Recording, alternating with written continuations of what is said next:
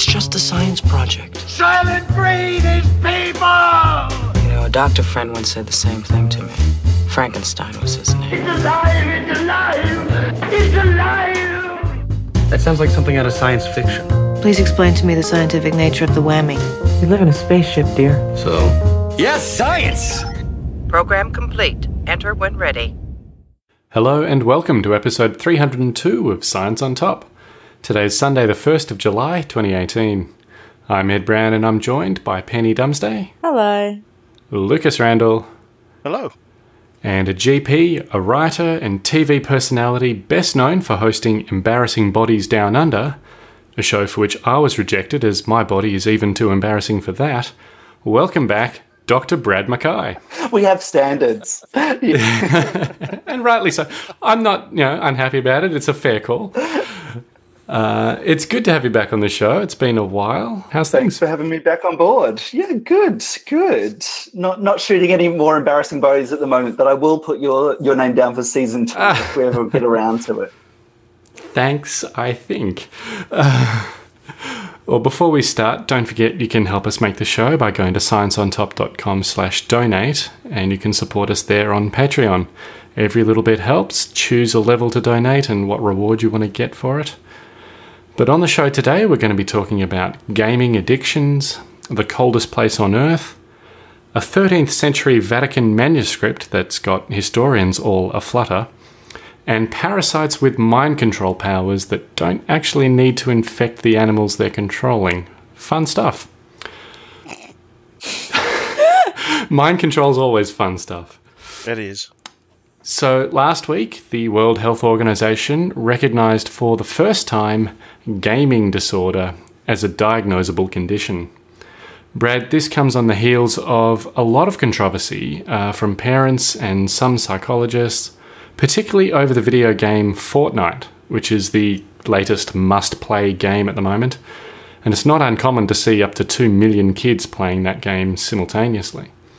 So what does the WHO say makes up gaming disorder? Yeah, well, this is quite interesting, and I think it's about time that we actually had some scientific validation for this disorder, but it's also putting into context as well. So, as you're saying, the World Health Organization has really come forward and said, yep, we're wanting this to be part of the 11th revision of the International Classification of Diseases, so looking at gaming disorder, not being titled gaming addiction, as it's being said in the media around the world at the moment, but gaming disorder. And I just wanted to clarify that as being different from the DSM, so the diagnostic manual that all of the psychiatrists use. So it's not quite in that yet, but it's sort of a step towards it. So we're really talking about people who have a persistent problem. So they have impaired control over their gaming. They're giving their gaming increasing priority. The gaming takes precedence over other things that are going on in their life, like eating or washing. Often people don't have showers because they're playing Fortnite for days on end. And the gaming continues to escalate as well, despite the occurrence of negative consequences. So they can sort of see their life falling apart a little bit, but they're unable to stop what they're doing. And the definition is saying that this needs to happen for at least 12 months, so over 12 months. And it has to result in significant impairment in their personal, family, social, education, occupational, or other important areas of function.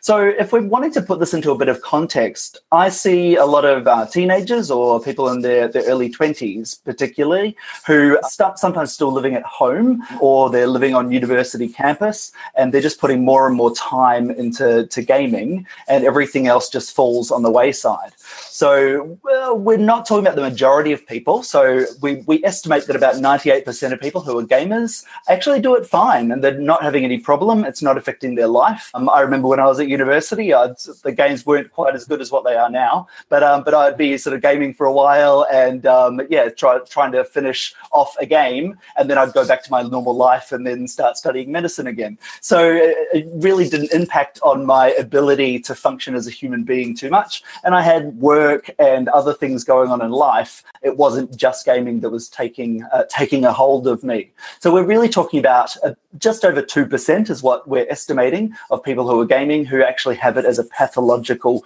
problem. And so some of the patients that I see will come in and they look like ghosts because they hardly get outside during the daytime. They're up gaming until sort of 4:30 in the morning, sometimes even earlier, sometimes till the sun comes up. And then they're chronically tired all the time. And they're coming in presenting going, "Oh, I'm really tired." You're like, well, you've been gaming all night. Maybe there's something in that. So part of it as a doctor is you're there going, okay, well, if we actually took gaming out of the equation, then we could actually get some better sleep patterns. We could help somebody function better with their life. They would eat more regularly. There's a whole range of different things that would sort of fall into place a little bit if people weren't spending all their time gaming. So having this as a diagnosis enables doctors to actually think about it in that terminology, to sort of go, okay, well, yeah, like primarily gaming is a problem. It might also be leading to depression. So if somebody is getting sleep deprived or they're not eating well, or if they're not interacting with their peers, then certainly it can lead to depression down the line. But it also interacts because some people who have some people who have anxiety or social phobia may end up gaming more because they just don't want to go out in public. So this is where it's a form of avoidance. Yeah, exactly. So it's creating a bit of a controversy, and this is what people are sort of arguing about in the media over the last couple of weeks. Just going, well, look, so we don't want to be missing out. Like if somebody has ADHD and that's why they're sort of like gaming and they're up all night and they're sort of expending all their energy like in this game, we don't want to miss that as a diagnosis and just say that it's a gaming disorder. So, and we've got to be really careful that if somebody does have major depression, that we are treating them and sort of giving them antidepressants if we're needing to, rather than just stealing their PlayStation.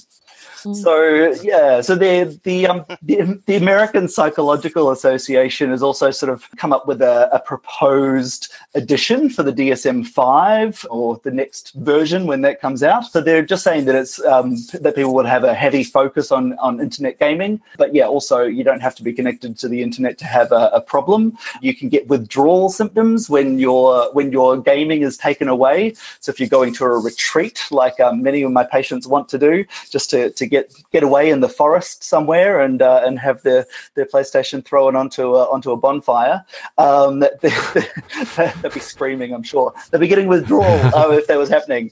Some people are getting a tolerance, so they need to spend more and more time gaming. So there's all of these sort of things. But you can also relate that to other things as well. So if you were just sort of focusing on becoming a drag queen and you were like investing all of your time in makeup and lipstick and finding the best dresses, and if that was taking up all of your time, then you could be diagnosed with drag queen disorder. Like it's sort of like anything could really come in. Yeah, that's what I sort of wanted to ask you about, is why is this a specific thing that needs to be set as opposed to... I thought you were going to say, I was going to ask you, why am I doing these things? I can't... No, I know why I'm doing it. I look great in pumps. Contrast that with my earlier statements about the embarrassing body.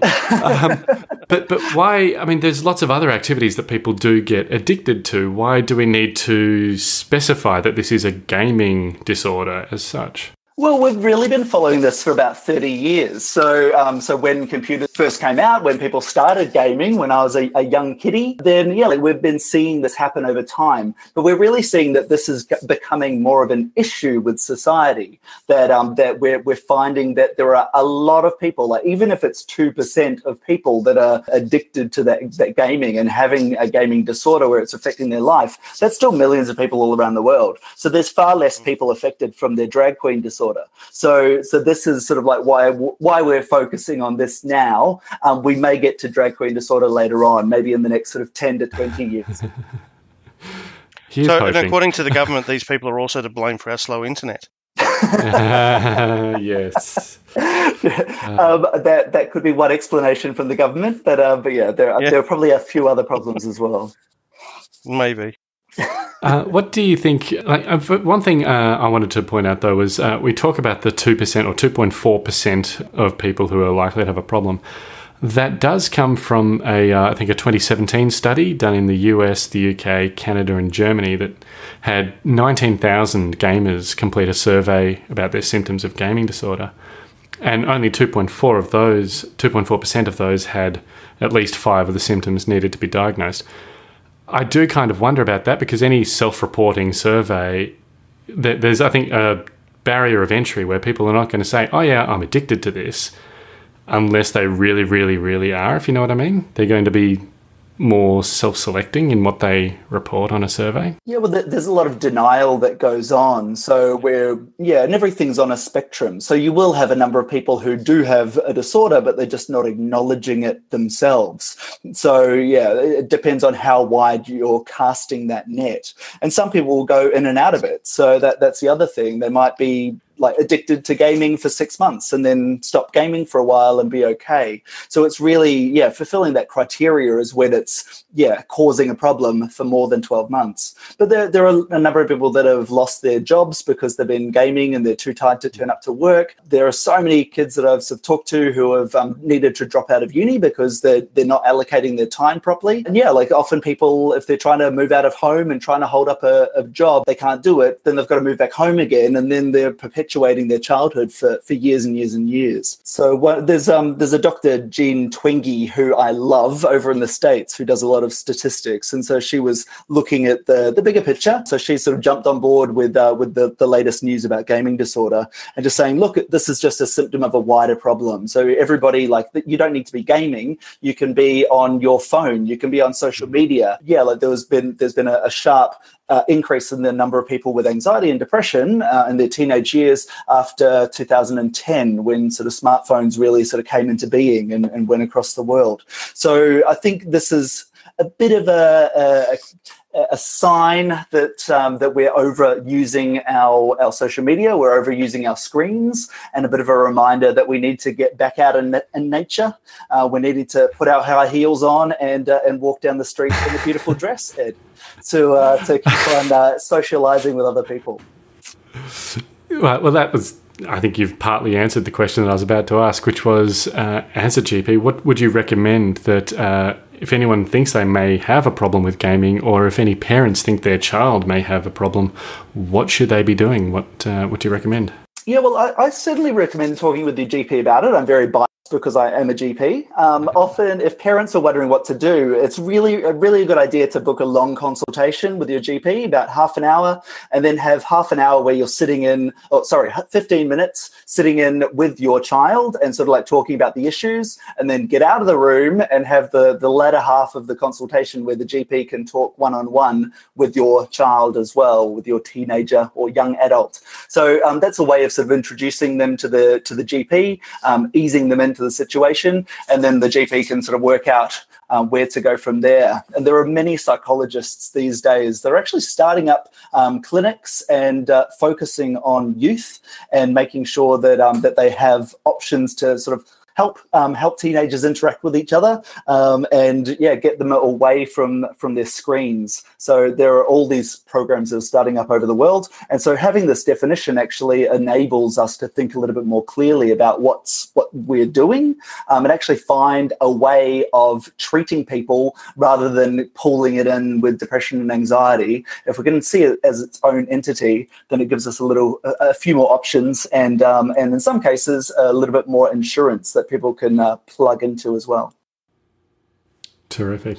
I must say, this is great. Usually we have to remember to put at the disclaimer, oh, by the way, don't take anything we say as medical advice or whatever. It's great to have an actual doctor on that we can say, listen to what he says.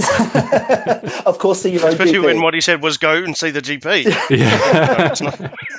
It's interesting. I always think it's interesting when we have any change to like the DSM or any new disease is announced, I think, or disorder.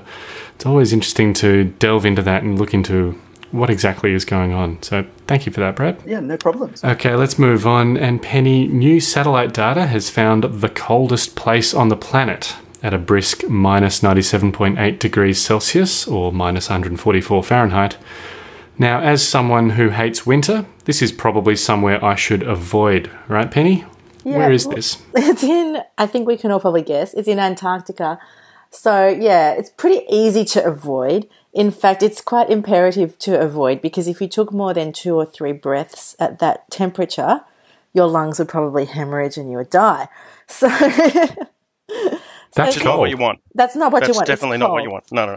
And living in Melbourne, I know a lot of people have said to me, Penny, how would you actually survive if you lived somewhere that was really cold? I like to whinge about winter, but like we stay in the positives here.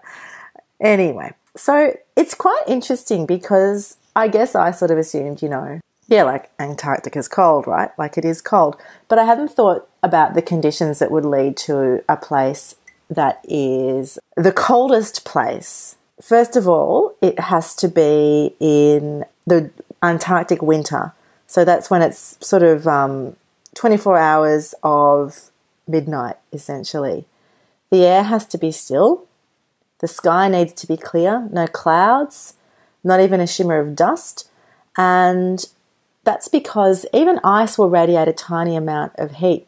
And if there's water vapour in the atmosphere, it will get trapped and back down and sort of kept in near the Earth's surface. But if it's completely dry, there's no clouds, there's nothing, all that heat can go right out into space, giving these really, really, really cold conditions. So I think the coldest temperature was right down near the surface of the ice at about human height. It would be a couple of degrees warmer at human head height. And these temperatures have been measured by satellite measurements rather than actually being there, which I also thought was quite interesting. Well, yeah, because you wouldn't want to be there. No one would want to be there. I mean, like, respect to people who go and work in Antarctica. I would love to see it, but I don't think I would really want to be there for much longer anyway. So, well, not to these places. Yeah. Cover your mouth somehow. But we're talking not just like the whole of Antarctica, we're talking actual valleys and things. Yeah, that's also like important real because dips. that cold air sinks down to the bottom of these valleys as well. Yeah. So what was that? minus 97.8? Or 144 in crazy measurements that Americans use. Minus 1. Yeah, that's horrible. Colder than here. Yeah, I think we can all agree that's horrible. No, wouldn't cope. And even with one breath. I think it's quite interesting is this is sort of, as far as we know, the place that's likely to be the coldest place. It's not like we're out measuring temperatures in Canada or Siberia and going, oh, well, probably Antarctica was colder. This is probably the limits of how cold it can actually get on Earth in natural circumstances. Because I think the actual coldest places on Earth are in labs, aren't they, where they're trying to simulate conditions close to... My impression was the coldest place on Earth is Peter Dutton's heart. Oh, so maybe there are places in labs as well. But, perhaps I shouldn't laugh at that. Yeah. No. Yeah. But the satellites can't get there because it's all in secrecy. Impenetrable. Government secrets. Yeah. Yeah. Interesting. But and as you say, the use of satellite technology is also impressive because obviously this is somewhere that we're studying a lot with satellites when you get the ice shelf melting and raising seawaters and that. So we have to keep an eye on that. Lucas, we've talked before about mind-controlling parasites, like the fungus that can infect... Back to Dutton. Jeez. I was going to give the example of the fungus that can infect ants and makes them climb trees and things like that. And wave their bums in the air. Say, eat me. Yeah. But most of the time we've believed a parasite has to actually infect an animal in order to control it. So is it possible for parasites to control the minds of animals without physically infecting them? Well, we're not sure. But okay. Putting that down as a maybe. Moving on. It does appear that that's the case. There's a group who were doing a study on this tapeworm that is called, I can't say these Latin species names. Have you got it there in front of you? Yes, thank you. Solidus or Solidus? I'm in constant awe. Say it again. Schistocephalus or Schistocephalus solidus. Yeah. Yeah. That's close to what I said. The description in the article, I think, describes it as tagliatelle pasta. So that's probably which sounds yummier than I think it really would be. Yeah, I'm not eating this. Yeah, because it also described it as a parasitic towel with a grappling hook for a head. Wow. So that's not a pasta that I want to feast on. But yeah, so this thing basically lives inside the guts of water birds, rather it reproduces inside the guts of the water birds. But and then the water birds, when they do their poo, its eggs go out with the poo, and then after those eggs hatch, the larvae basically infect crustaceans, and then those crustaceans are eaten by stickleback fish, which are then eaten by water birds. So that's the life cycle of this thing. I think I need it sounds like one of those Rubik Goldberg machines. Like, just there's so many things that need to occur in order for this to... There's a candle that's going to burn a rope to release a weight at some point. Yeah. So apparently it also, when it's in the stickleback, it somehow manages to change the behaviour of these fish so that it makes them swim toward warmer water, because the warmer water is actually more amenable to their growing to their optimal size. And then when they are at that size, apparently they can make up to half of the weight of the fish. So that's a freeloader that you'd think you would notice. I'd be thinking you'd notice. But apparently the fish doesn't notice it. It just goes along with it. And then, even more, it makes the fish basically just not care. It's like it makes the fish just be quite prepared to approach predators, to have a chat or whatever. I don't think it's very friendly. It's friendly. It's more that it just doesn't care. So they actually, I loved this bit. They actually made pretend birds. They made artificial birds, which were a sort of a fake beak on a bent stick, and they could jab the water, jab these into the water with a handle. I'm kind of just, remember those drinking birds? Those things that kind of plop, and then they go back. That's what I'm imagining. But get this, it was made of Lego. Well, why wouldn't you? Everyone loves Lego. But they basically were using these Lego pretend birds to scare the fish. And what happened was, when they jabbed these birds into the water, and so I imagine they kind of, splashed it around a little bit or whatever, most of the fish would go and hide amongst the rocks and that sort of thing. But the fish that were infected with this parasite just wouldn't bother. They apparently just barely responded at all. I guess they've inferred from that they didn't care, not that they just had some sensory problem. Maybe they couldn't detect it somehow. Maybe they lost their ability to detect Lego birds. I'm not sure, but because the other fish still had the Lego bird detection thing happening. I'm not sure, but that was their inference, that they weren't able to. They really just didn't care about it. And furthermore, because these fish, they swim in schools, and they're schooling fish.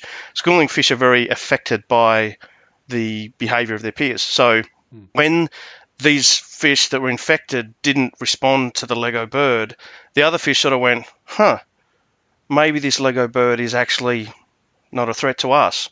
And they also apparently then were less bothered by the Lego bird. So that was interesting. Or maybe they were smart enough to notice that the Lego bird wasn't actually taking any of their peers. It was just smacking its orange Lego beak into the water. I'm not really sure. But so in a way, then, by infecting the one fish, it's also mind controlling the other fish, because if they're not too bothered by the bird, the other fish are not going to be too bothered either. So yeah, and again, that mind control is where they were going. Yeah, that's where they were going with that thing. Is like, no, they're not directly mind controlling animals or hosts that they're not in, but they are impacting upon the behaviour of the school, because they're stupid. The school, they're just they're like fish. They just like fish. They just follow. So I just found it really interesting, and I think for me that the best part of this was the Lego bird. I just thought it was great. I mean, you use what you've got, right? You don't. Sure. Rachel Dunlop, Dr. Rachel Dunlop, often tweets and shares stuff about things that she talks about when she's trying to buy equipment for the lab where she works over in the US, and she often talks about, well, we could buy this for X $1,000, or I could buy this thing that looks almost identical, but it's for a completely different purpose from the local hardware store. So it's guess a roll of duct tape. What you can, right? That's good. Yeah. So. Yeah.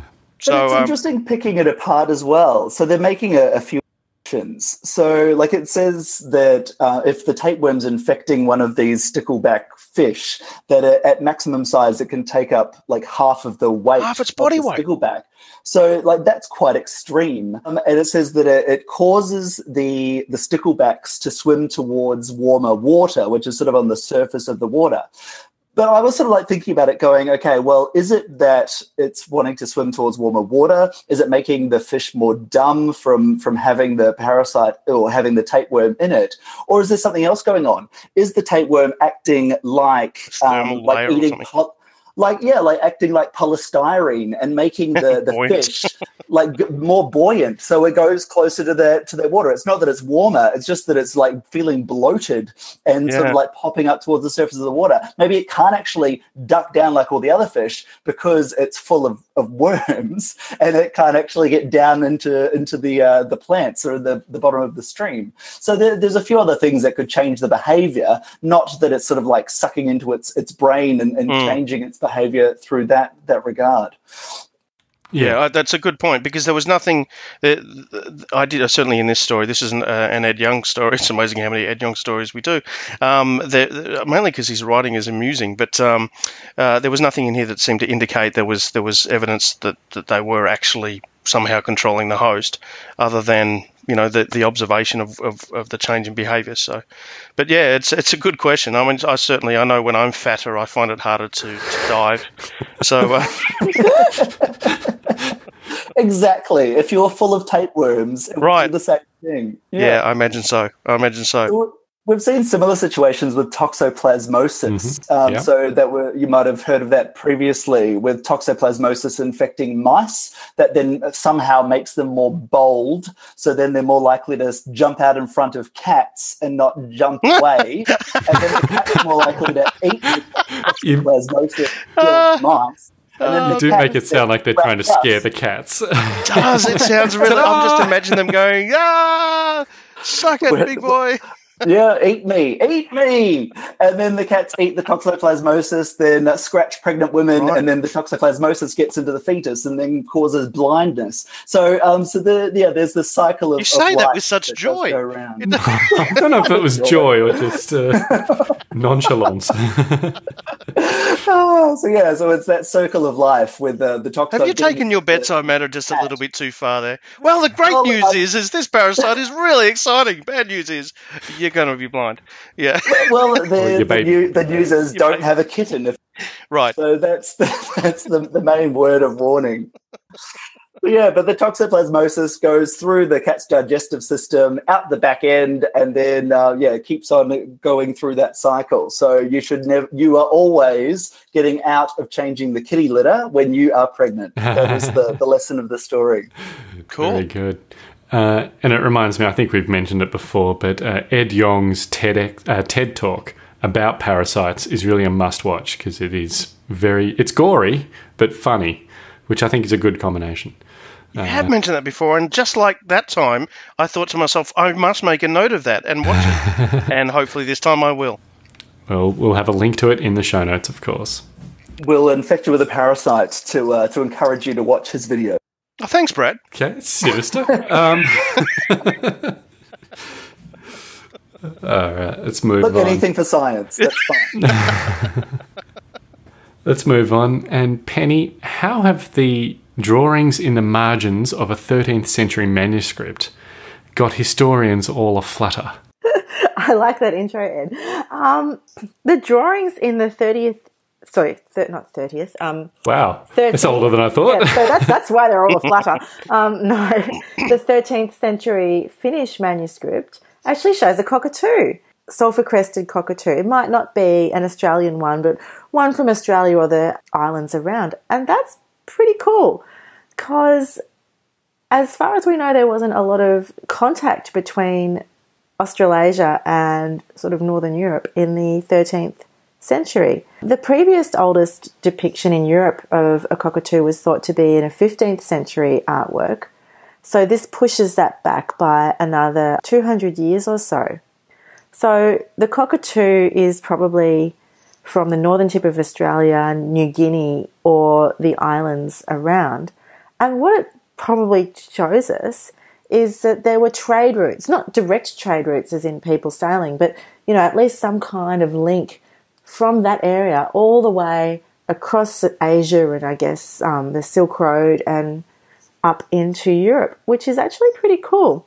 I've seen the picture in the manuscript, and to me it does look a lot like a cockatoo. I'm sure that bird It does seem experts instantly recognisable, doesn't it? It really does. Like, I'm sure, there might be other birds that are similar that have been excluded, but to me, I'm like, yep, that's a cockatoo. And it's not even in the 15th century artwork. It's quite a small one. You sort of have to really look at it and think, oh, is it? Could it be something else? But this one, I don't know much about birds.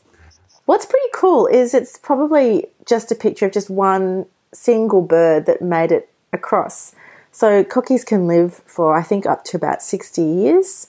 So it really could have lasted quite a long journey across Asia. The other thing that I think is quite sweet is its crest is down, which apparently indicates that it was feeling quite relaxed and comfortable and safe and calm while it was being sketched. So I think that's quite nice. The crest being up is something they do when they're sort of aggressive or surprised, or if they're trying to court. But yeah. Well, it could also have been relaxed because it was on holiday in Rome. Ah. So, yeah, could have been that. Have you ever been to Rome? Skeptical. It's not that relaxing. I'm very skeptical of this, I have to say. Because we've seen this before. Like, there was some drawing, I think it was of a kangaroo or something, and everyone was jumping up and down saying, oh, wasn't this like I see what you did there, Brad. Everyone was jumping up and down like a kangaroo. Yeah. Jumping up and down about the kangaroo. And then you sort of look at it and you're like, well, it might be a kangaroo, but it could be a rat. Like, it could be all sorts of different things. To me, it just looks like a really sad albino parrot. So, like, it could be anything. It doesn't have to be a cockatoo. If you were drawing a cockatoo, like, one of the distinctive features is that its crest does go up. So it often goes up if it's inquisitive, if it's being a bit cheeky. So wouldn't you eating draw your cedar balustrade? It's picking all of the rubber out of the sides of the car windows. All of these sort of things. So wouldn't you have drawn it with the crest going up if that's one of the distinctive features? Plus, it's a sulfur-crested cockatoo, which I do love. One of my friends who thought it was a selfie-crested cockatoo for many, many years until he actually saw it written down and went, oh, my God, it's not because it likes taking selfies. So... I guess the other thing is that there is a sort of a reason, like another reason to think it could be, is that Frederick II was known for having a large menagerie that was presented to him by the Sultan of Egypt at the time. So if he was known as a collector of exotic sort of animals and birds, then this bird could have got all the way to Egypt and then up there. So it's not, I guess it's not outside impossible, the realms of possibility. Yeah, that if there was a cockatoo, it would probably, floating around in Europe, it probably would have ended up in this guy's court. But yeah, I don't know. I just thought it was interesting because I guess we know there was no boats going direct from Europe. Australia wasn't, quote unquote, discovered until much later. But I think it's very easy to think that region was really isolated from the rest of the world, but the indications are maybe that it wasn't. So I guess I can see why you're skeptical. I mean, to me, the crest does look yellow, and you can see there's a bit of shading under its wing as well. The authors also mentioned that they believed it was a red sulfur-crested cockatoo because it had a female, yeah. Because it had red in its eyes and the male eyes are black. So that was interesting. But a skeptical position is the correct position to take, isn't it? That's where we should start until we're presented with sufficient evidence to accept it. Yeah, it's one data point is all we've really got here, and it could be an imagination, a fictitious drawing that someone's come up with. It could be, as Brad said, like an albino parrot or something, which would also be a rare and exotic bird kept in the menagerie, etc. It's interesting, though, I guess, that the default position to be skeptical is, well, of course there was no contact. And maybe our default position should be, well, obviously there was going to be some kind of trade contact. Yeah. We should be skeptical when someone says, no, there was nothing. You know what I mean? Like, I'm not arguing either way, but it did make me question. No. Why do I assume that obviously there was no contact and it was completely isolated? And yeah, I agree. I think if you were looking at this from the perspective of an Occam's razor approach, you would say, well, it looks like a sulfur-crested cockatoo, and as I mentioned before, it's very identifiably, you know what I mean? It very much looks like a sulfur. Maybe the beak is a bit sort of more raised at the top of the bridge, sort of like bridge of the nose, bridge of the beak sort of thing. But that crest is quite indicative of a cockatoo. So, but as you say, neither of us are bird experts. But no, I mean, I think it more as a general statement. I think it's a very healthy thing to say, okay, well, I won't just take this directly on face value until I can confirm it in other ways. It is an intriguing possibility. Another hobby of mine, and I don't have an actual link, is looking at art blogs which critique the artistic skills of monks who drew and illustrated medieval manuscripts. And there's a lot of things where they've been told clearly, you need to draw an elephant or you need to draw a whale. And they've just got no idea what an elephant or a whale might look like. And they're just like, fine, I'm just going to go for it. Whereas this seems to have been drawn quite carefully. And the one below it, I mean, I don't know what kind of bird that is, but it does look like there's a lot of attention to detail and, some kind of water bird. Actually, it looks a bit like the Roadrunner. The top of its head looks like the Roadrunner to me. The bottom is clearly a water bird. I think, well, the jury's out. I think it's an intriguing possibility. It might be a cockatoo. It might be some other exotic bird or a fictitious one. But it's still interesting, and we might see some follow-up studies or other examples in other artwork. We've got to wait for more manuscripts now. Yeah. We've got to wait for more.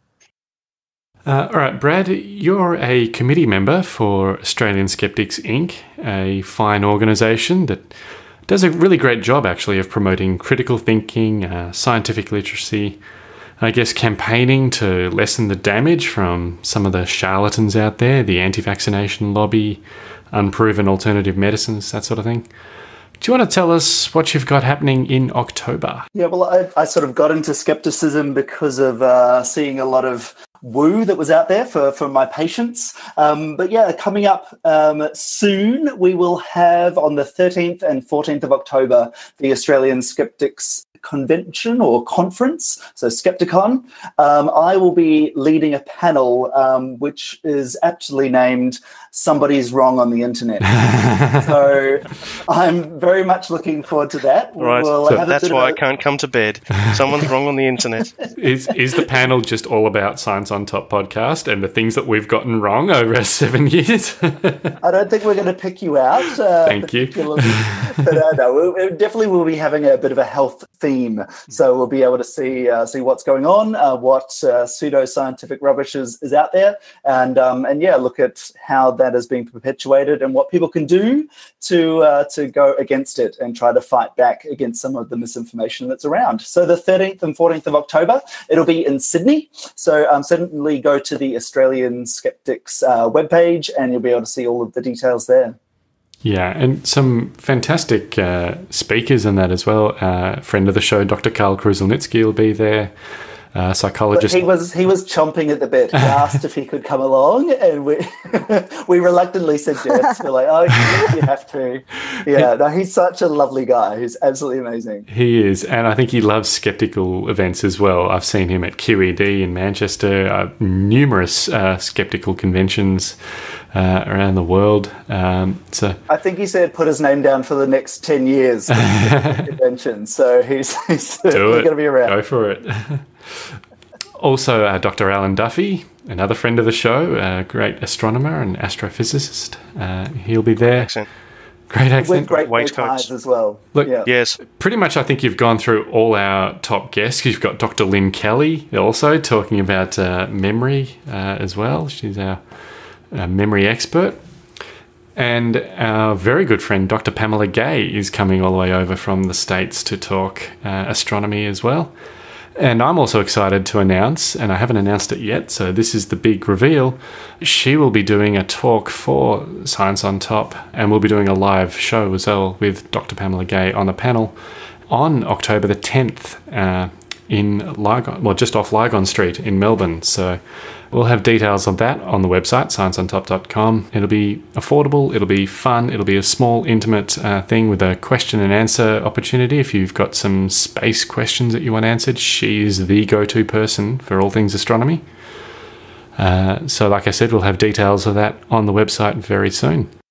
And one of the latest announcements is that the SciBabe will be coming along to the convention as well. Yeah. So, and we've got to just say, this is just the tip of the iceberg. So many other cool people, from linguists to archaeologists, filmmakers, journalists, all sorts of people. So a fantastic event, 2 days in October. The previous Skeptics Conventions have all been terrific events. If you get a chance, if you can get a ticket, definitely get in.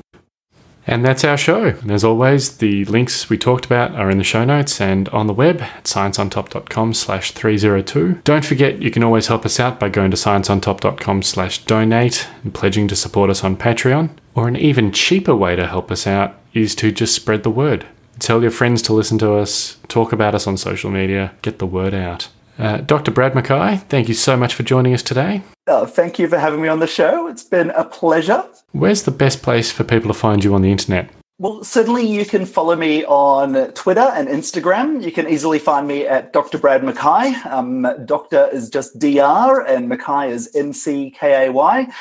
Brad's in the middle there somewhere. And I'm often hanging around and answering people's questions online. So it'd be great to see everyone there and get everybody's comments. As you're saying, I will be at Skepticon 2018. Somebody is wrong on the internet, so we need to make sure that we're doing all of those corrections on the day. I'm also on the ABC. I'll be on Matter of Fact on ABC News. I was talking with Stan Grant every couple of weeks. I'm on at the moment. So tune in and we'll be talking about health. Very, very cool. You're a busy man. I get around. And of course, thank you, Penny and Lucas. Thanks, Ed. Thanks, Ed. And thank you, everyone, for listening. We'll be back again next week, putting science on top of the agenda. Join us then.